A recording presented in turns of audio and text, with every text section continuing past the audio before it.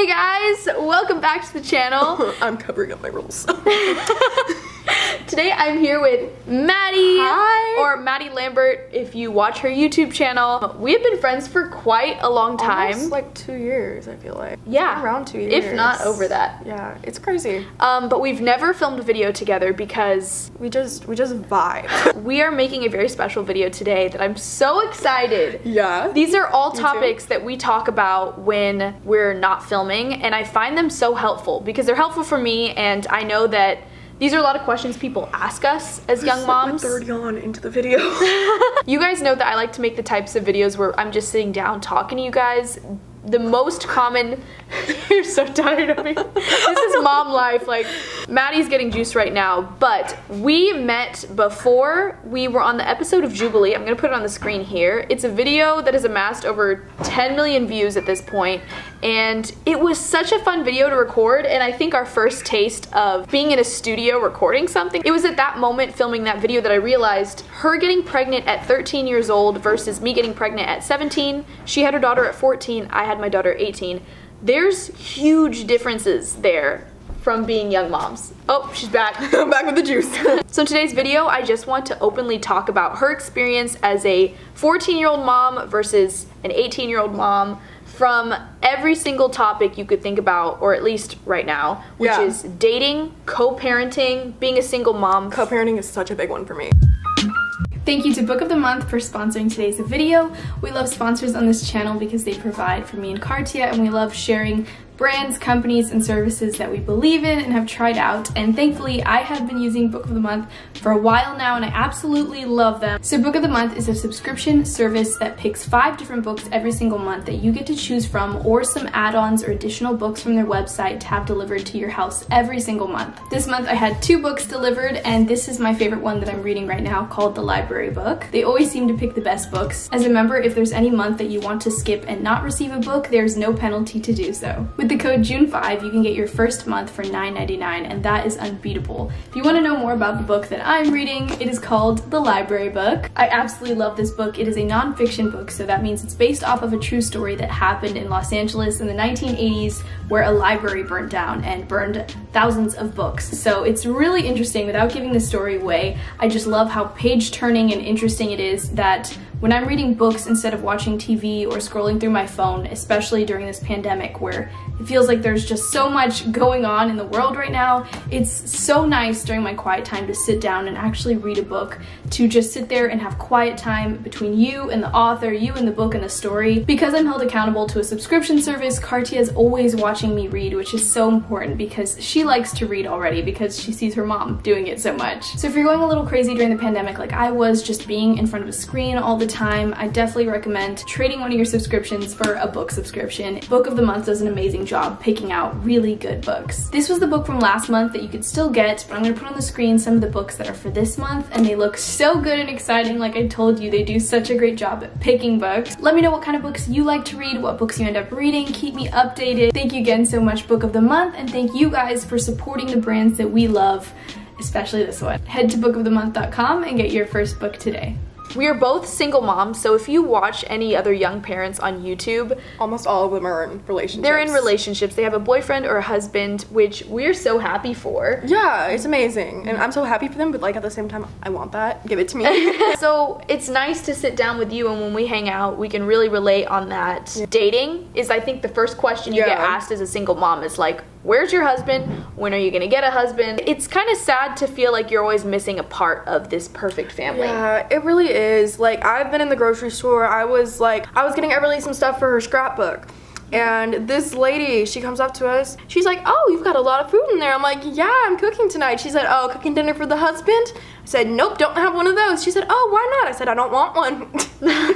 Like, it was really judgmental, but like at the same time. I always tell her this, but I applaud her so much for what she's done at such a young age, because it's like the same thing though, just a few years older. Yeah, but the difference between being 14 and 17 or 18 as a parent, first of all, technically I became legal when I had her, which was nice. You couldn't sign the birth certificate without your mom. I literally can't, like, sometimes doctors will say you need your mom to come here, like, for her appointment. Wow. See, that's just a whole other world to me, and it was hard. At 18, you have nothing. You still lack wisdom, you know, you lack a lot of... No credit score. Yeah. And that's like the most important thing for us moms. If anything, it just gives me this huge respect for what you've done. you. And I don't know, just my age is so crazy to me because I have my own income. Like, I have a job. I can't own my own car. I can't make the payments on it without my mom helping me. Wow. I can't buy a house. I can't even rent an apartment because just of my age. Like, you think having a kid would qualify you for that, but it doesn't. Yeah, wow. Let's talk a little bit about how we became teen moms. Obviously, it's complicated, but in a shortened version, I was just talking with her about how when I was her age, I was just crazy, and my story of when I became a mom is this complete night and day difference. Yeah. And like I said, it just makes me respect her so much more, and the idea of finding friends, dating at her age compared to my age with a child is crazy. So it really is. When you became a mom, like, just explain. I don't know, it was just, I didn't really know much about birth control. You know, Texas, like, they just teach abstinence. So I didn't really know, like, because he just kind of told me, oh, I'll pull it out, we'll be good. So I believed him because I trusted him. I was in love with him, you know? Like, young love is really blinding. And you were 13. Yes. So technically, I'm pretty sure the laws are at 13, you don't even know. Like, they consider that you don't even know what you're doing. Yeah. Like, when you're making sexual decisions. Is that right? I'm pretty sure the legal age of consent in Texas is like 15, 16. It's something he wanted to do, and I didn't want to lose him because I loved him. So I'm just like, okay, I'll do this. I just want to keep you in my life. Oh, I'd love to talk about that more, because I wasn't sure when I started this video where it was going to go, but I knew that God was going to send the right conversation that needed to be talked about. And I think you saying in school that all they taught was abstinence, and you were in love with this boy, so therefore you just wanted to make him happy. And I think that is such a powerful place that I think we need to talk about, and I feel almost an obligation, because there's obviously going to be young girls watching this, and then I love I have an older audience as well. Yeah. And they have kids probably, so this is going to be great. What would you have wished the system did differently to where you understood that topic, sexual activity, you know, love, differently? Okay, so I didn't take health until 8th grade. And I really think it should be mandatory to have sex ed in middle school starting in 6th grade. Because that's, like, some kids, they start doing stuff at that age. Like, I know it's insane. No, but I don't blame you. We have TikTok, Instagram. Yeah. Pornography is everywhere. Sex culture is heartbreaking because our kiddos, I viewed it differently at 15, 14 than I do now as a mom. I, like, have a heart attack when I see how easy in movies, in kids' movies. It's insane. It really is. It's heartbreaking. But, like, so how do we talk about, like, what would you wish was different? I just wish it wasn't something people were so scared of. Because it does happen. Like, even, it's more discussed now, the idea of teen pregnancy, but it's been there since the dawn of time. People need to know the preventative measures to take so they don't become a teen mom. Yeah. Like, I support all teen moms, but I think people should... Hi. Hi, baby. Oh, surprise. Hi, girlie. Did you have fun? You smell good. You smell like barbecue. Say hi. Say hi, everyone. Hi, everyone. Oh, I love that. But as I was saying, and it just needs to be taught, and parents need to be able to talk to their kids about it. Because kids are so scared to come to their parents about it. Like, I know I was. Because your parents, they'll be like, oh, don't ever do that. Like, that's horrible. You're way too young. But if they want to, they're still going to do it. Yeah. So I just think, like, us as a society need to kind of just change the perception on sex to make it, like, something that you can talk to people about without being uncomfortable. Kids are going to see it, and if they don't feel comfortable talking to their family about it, they're going to learn from the world. And I think we can all see that if you're learning from the world right now, you are going to fall down a dark hole. Exactly. The world tells you can do whatever you want, you know, live your own life. Almost builds a selfishness in people. If you're learning everything from TV or social media, which is why I think it's just so important. Family units need to be stronger than ever. So she's saying, I think she wants reform in the school system. She said, I felt like I had to do it because I loved him. And that was huge for me too, growing up, is I didn't understand what love really was. I thought it was just kind of an infatuation with someone, you know, oh, they give me attention, they care about me, they show me all this stuff I don't feel like I get from at home. Like, I just get undivided attention, they compliment you, and it's just, you really, so you think you're 13, I was 16, 17 when I was dating this person, and you think you're in love. And nobody really sat down and goes, let's talk about love. Like, what do you think love is? Instead, they just go, that's no, don't do that. Abstinence, don't do that. When I wish they would have presented it in a different way, like, hey,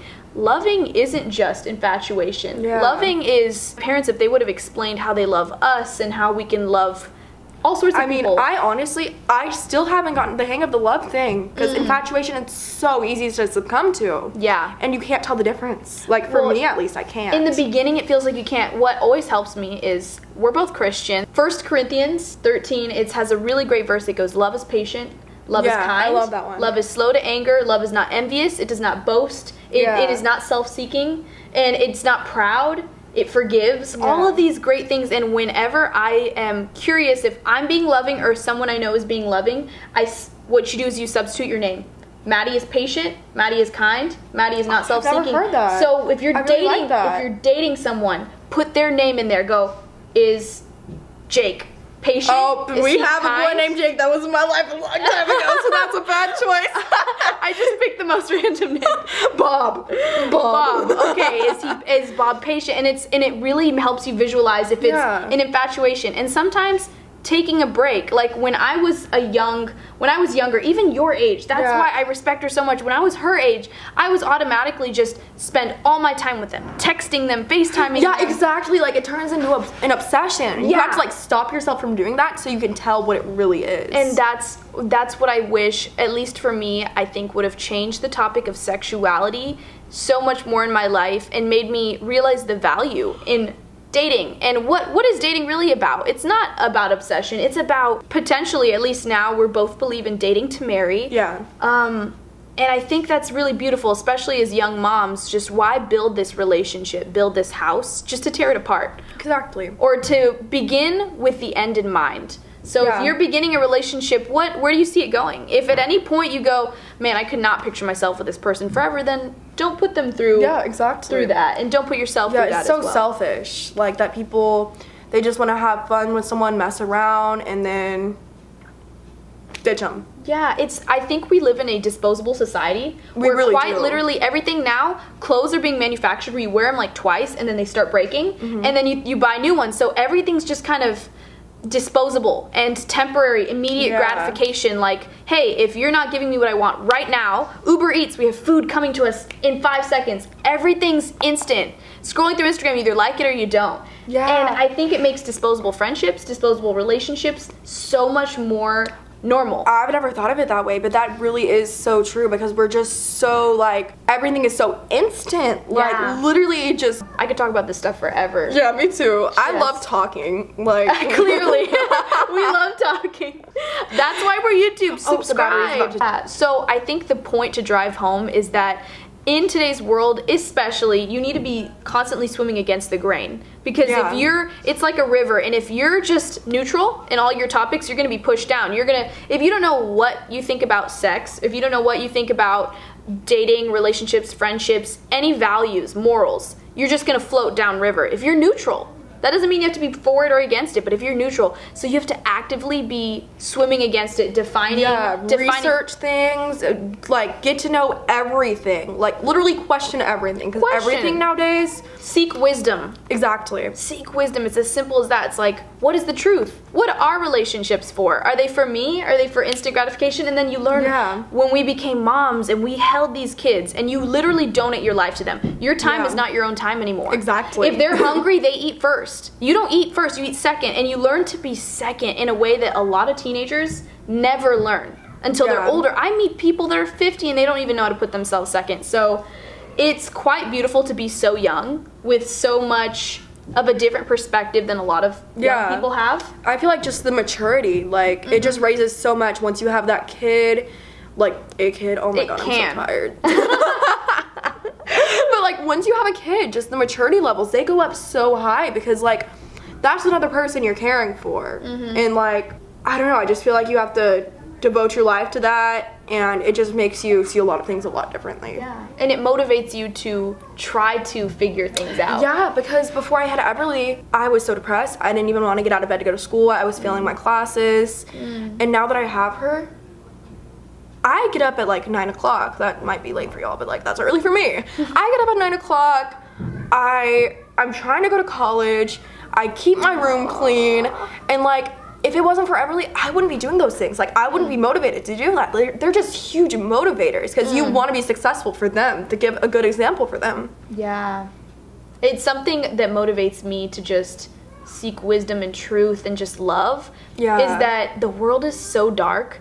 I can't look this sweet, innocent little baby in the face, shelter her. I almost want to just cover her and be like, oh my gosh, you can't go outside, you can't talk to people. Yeah. They can be evil, and there's so much evil in this world, but in another light, you can instead show them the good parts. Yeah, show them the good parts and almost give them tools. Be like, here, you're gonna need this. I'm gonna teach you what real love is because you're gonna need it in this world. Yeah. I'm gonna teach you real kindness and patience and gentleness and self-control. Yeah. Things that you can't find out there. Like, you need a mentor, parent, hopefully, ideally a parent, but a mentor to give those things to you and to share them. And then next thing you know, you have communities of people that are loving. And it's great. It's in family, it's just so important. Like, yeah.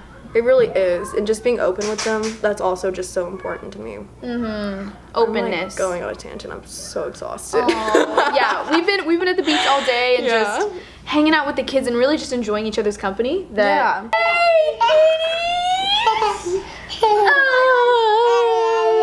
Say hi. All right.